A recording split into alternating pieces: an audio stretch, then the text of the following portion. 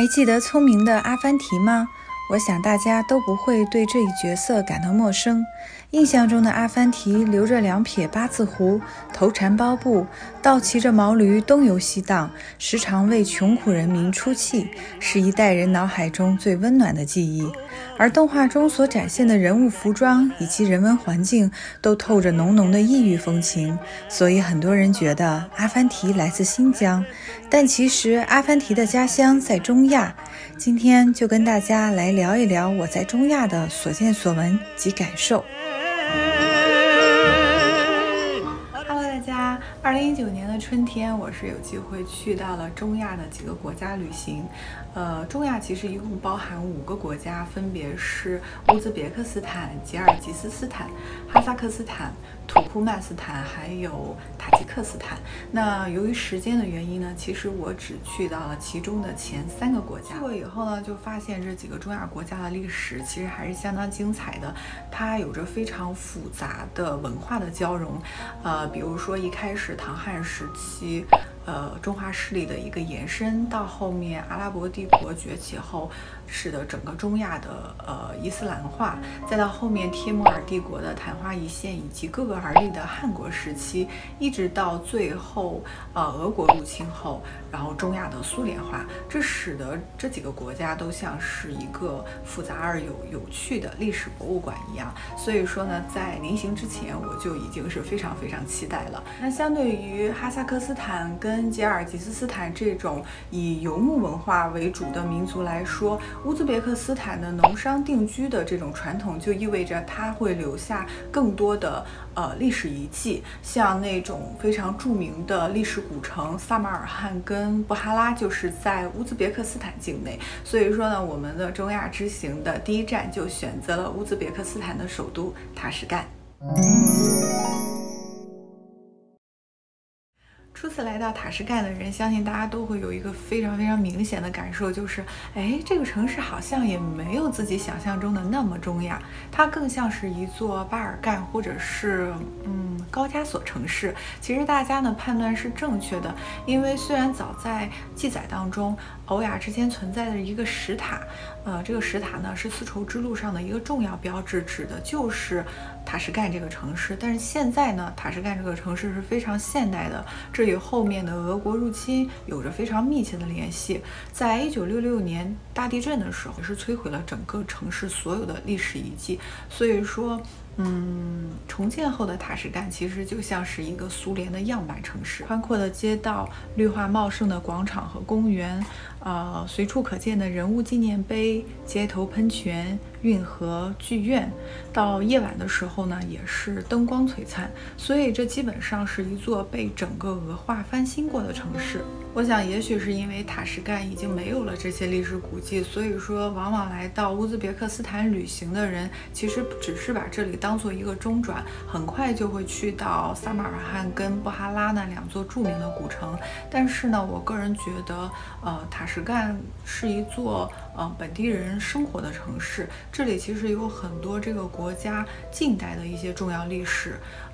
它能够呈现出乌兹别克斯坦的社会百态，其实还是非常适合大家走街串巷细去挖掘的。那在结束了塔什干的行程之后，我们就去到了中亚最古老的城市之一萨马尔罕。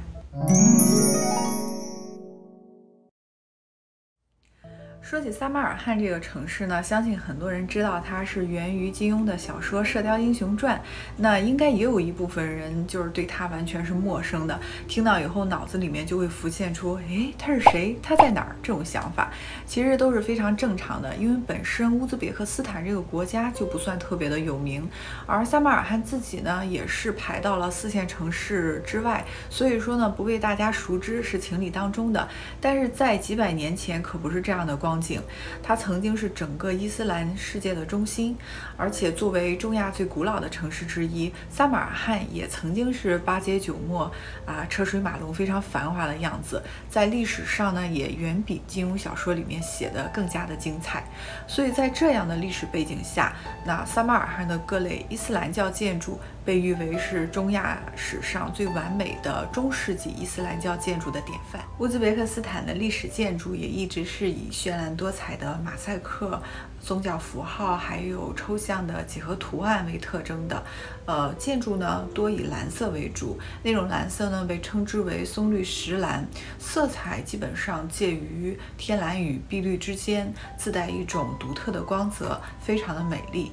绚烂多彩的颜色搭配上多变的组合形式，就像是一个个由神创造的神秘符号一样，等待着我们去探索。建筑在结构上也大部分是高高的拱门撑起矩形的门墙，整面的门墙通体镶嵌着彩色的瓷砖跟马赛克。这种瓷砖基本上是黄褐色跟蓝色交织，会形成漂亮的图案。在建筑的两侧呢，也都会有圆柱形的高塔，花形的塔头跟清真寺的那个蓝色的圆顶，在阳光下面熠熠发光。进入到这些建筑里面以后呢，你会发现它们有一个非常共同的特点，就是穹顶都非常非常的精美。窗户呢基本上是铺满了几何图案，然后我还发现它的古兰经有一些其实是用金箔贴出的，绝对是简洁与奢华浑然一体的感觉。所以说清丽干净的蓝色跟这种建筑结构巧妙的结合，使得这座城市的伊斯兰教建筑就形成了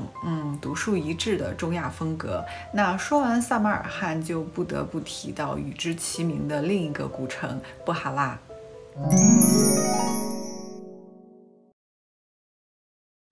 离开了萨马尔罕以后，我们就去到了布哈拉。这里呢，也是视频一开头所说的阿凡提的故乡。在丝绸之路的中间地段，萨马尔罕跟布哈拉其实是最为重要的两个城市。在当时的黄金时代呢，两者也都是富得流油。但是呢，由于地理位置的不一样，两者呢又有所差异。对于整个丝绸之路的东端长安出发的人来说，也就是丝绸之路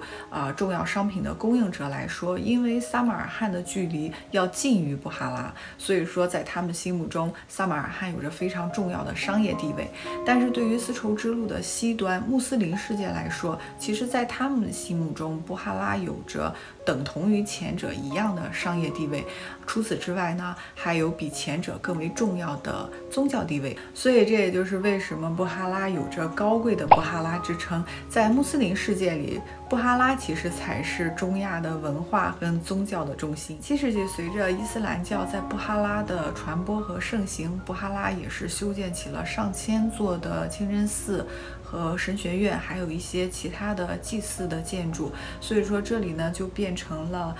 伊斯兰教的学术重镇。这些建筑很好的被保留下来，一直到了现在，无论是从景观造型、内部的陈设还是装饰，都保留着古风古貌。所以说整个古城也是被联合国教科文组织列为世界文化遗产。相对于前面去看的撒马尔罕来说，布哈拉其实更加的原汁原味，它没有了俄国的规划跟建筑，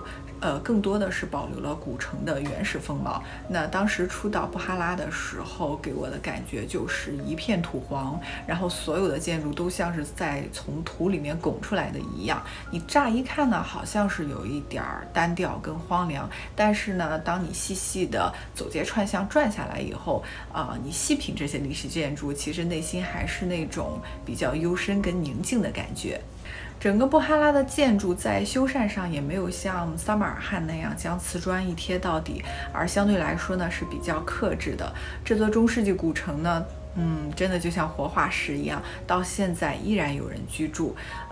给我印象最深的就是夕阳西下的时候，古城全部都浸在一片黄金之中，然后街上所有的人或者是建筑都变得那种暖暖的、软软的感觉。所以说，那种遥远又古老的布哈拉一下子就会变得非常的亲切。你的耳边真的好像就还回荡着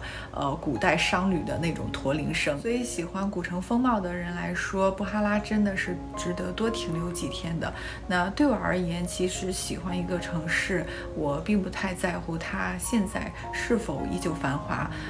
我比较喜欢那种饱经风霜洗礼后的沧桑感。所以布哈拉对我来说，我觉得是丝绸之路上最有韵味的一个古城，绝对是我拾到的一个惊喜。离开布哈拉后，也就意味着我们整个乌兹别克斯坦的行程全部都结束了，然后我们就去到了下一个斯坦国，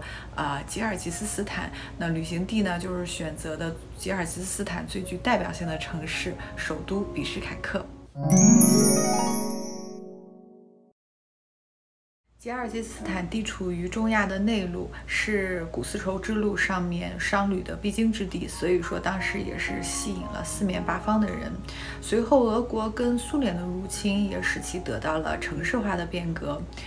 所以其实吉尔吉斯斯坦也算是一个文化的碰撞和交流之地。那比起它的历史遗迹，其实我对它的自然环境印象更深，因为在吉尔吉斯斯坦，它的地理面貌大多数是以大山大河为主，有很多令人惊叹的山峰高耸入云，然后天山的面积其实占了整个国土总面积的80%，河流众多，所以吉尔吉斯斯坦也有中亚小瑞士之称。记得之前在书上曾经看到过一个说法，就是说一座城市如果能够看到雪山，它的景色一定不会太差。那吉尔吉斯斯坦的首都比什凯克就是这样的一座城市，它可以说是天山脚下的一座花园城。在比什凯克，你几乎感受不到任何的干旱和风沙，放眼望去是如花园般的绿色，而且随时还能看到白雪皑皑的天山。那说到雪山，相信很多人都应该看到过下面这张照片。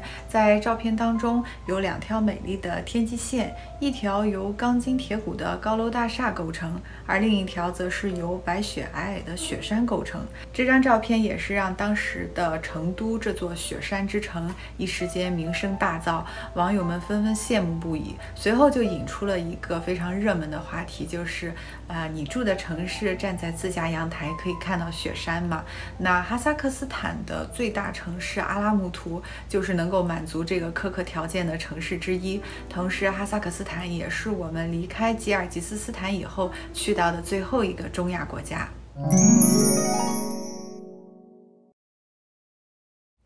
阿拉木图除了是哈萨克斯坦最大的城市以外，其实它曾经也是哈萨克斯坦的首都。但是阿拉木图呢，处在哈萨克斯坦的东南部，离边境过近，人口密度又过大，再加上处于地震带，所以说作为首都来讲，它的安全是随时受到威胁的。于是，在97年的时候，哈萨克斯坦就迁都到阿克莫拉了。那阿克莫拉就取代了阿拉木图，成为了哈萨克斯坦的政治中心。虽然阿拉木图失去了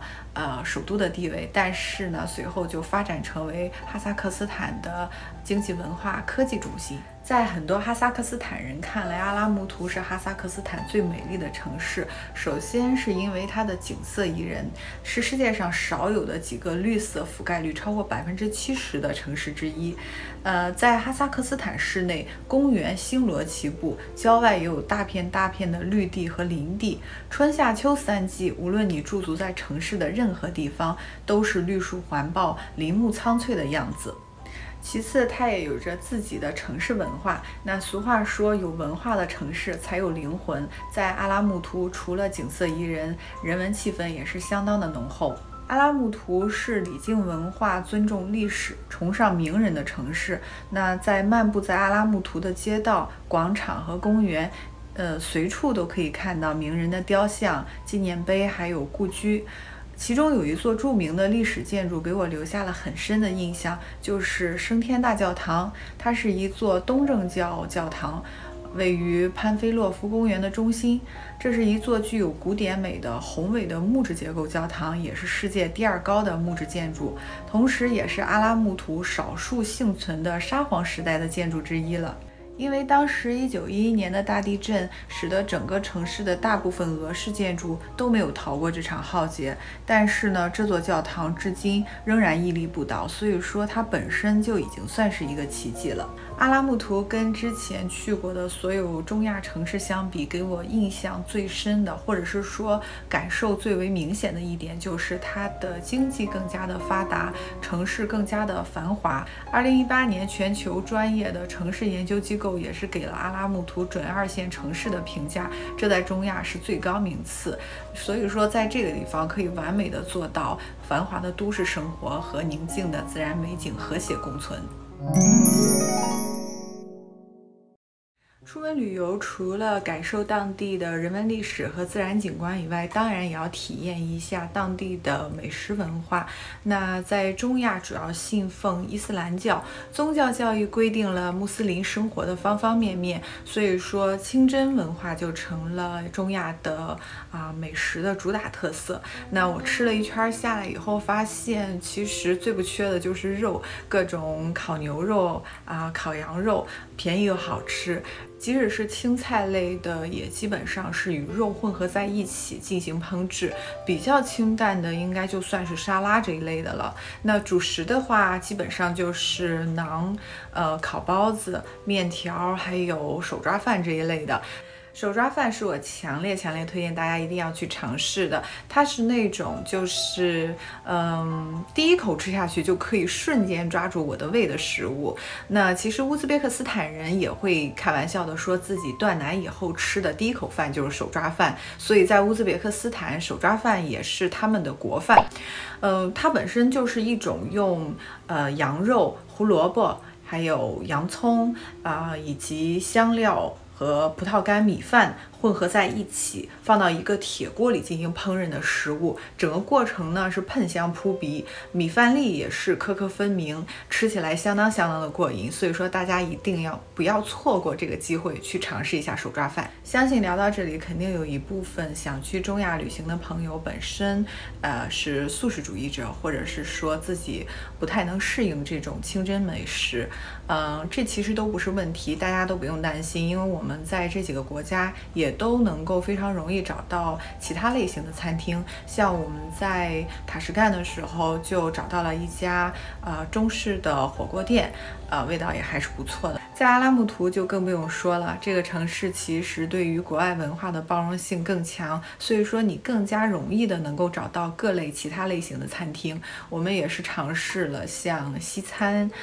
日式料理，还有各类韩餐之类的，也算是给自己长时间的旅行换一下口味儿。那其实在中亚我也推荐大家去尝试一下俄式餐厅，因为受苏联的统治，其实俄餐的那种饮食文化已经深入到了这个民族，所以说在中亚很多的俄餐厅做的俄餐也是相当正宗的。俗话说衣食住行是人类的基本需求，那说完了美食以后呢，我们就来聊一聊旅行当中会牵扯到的另一个也是非常重要的问题，就是住宿。旅行本身也是一件十分耗体力的事情，所以说在这个过程当中休息好，有着充足的体力也显得尤为的重要。那我们去的这几个中亚的城市基本上都有国际品牌酒店，像在塔什干跟比什凯克就有 Hyatt Regency 凯悦这一类的，而且这些酒店也是近几年才修建的，所以说酒店的设施跟住宿条件相对来说呢也是非常完善和成熟的。那在阿拉木图就更不用说了，丽思卡尔顿呢就位于市中心，旁边紧邻着最大的购物中心，交通也十分的便利，所以说在这里你基本上可以体验到购物、餐饮还有住宿一条龙式的服务。相对于上面的这几个城市，在撒马尔罕跟布哈拉就没有同等级别的酒店，但是呢当地人私人开的一些小酒店也是非常的干净舒适，设施齐全的，所以说在中亚你完全不用担心会住的不舒服这个问题。那聊完了住宿，我们最后再来简单的聊一下在中亚的交通。中亚亚的交通体验下来还是比较方便的，像城市跟城市之间的移动，大家可以选择开车或者是大巴，都非常的安全。那如果你在乌兹别克斯坦境内，我推荐大家可以尝试一下火车，正好呢也可以体验一下中亚的高铁文化。早在2011年，乌兹别克斯坦就建成了目前中亚唯一的这条高速铁路线路。火车站整个看起来是非常宽敞和整洁的，列车到达站台的时间也是非常的严格守时，毫无延迟。我记得当时从塔什干到萨马尔罕全程大概300多公里，我们是行驶了2个多小时。总体来讲，速度对比中国的体系算不上是高速，也没有国内高铁那么平稳。只要速度一提起来，你就会感觉到有点晃，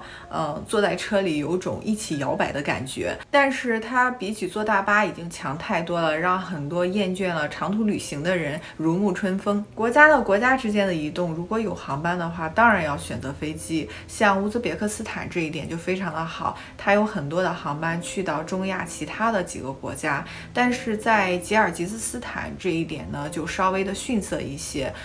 从比什凯克到哈萨克斯坦的阿拉木图航班就非常的匮乏。我记得当时好像1周只有2班，跟我们那个行程就完全的不吻合，所以我们呢最终就选择了大巴。但是也还好，从比什凯克到阿拉木图其实只要4个小时。